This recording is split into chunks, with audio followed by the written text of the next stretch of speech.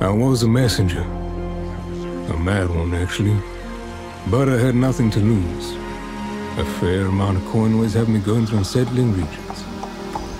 The townsfolk even call me an adventurer. Perhaps that's what it was. Try that with a stump for a hand. Have a go, why don't you? During the Third War, I kept distant kingdoms connected through desperate times, passing on messages from city to city. I traveled through war zones and infested lands. Though when things went out of hand, Rumpouch always had us out of sticky situations. He was fast enough to outrun anything.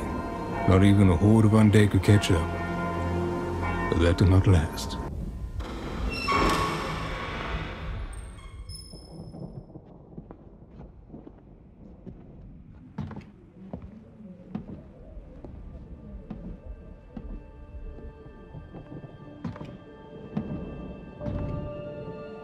On one of the journeys, we got chased by a creature. A worthy challenge, I thought, but its intelligence and agility had us cornered. When we felt we outran it, it ambushed us from the woods, slaughtering Rumpouch and hurling me through the trees as I unloaded my gun barrel. I managed to stick my knife through its chest when it threw itself at me. I killed it, though it left me wounded. Its bite drew a curse upon me, made me turn into a monster on a full moon.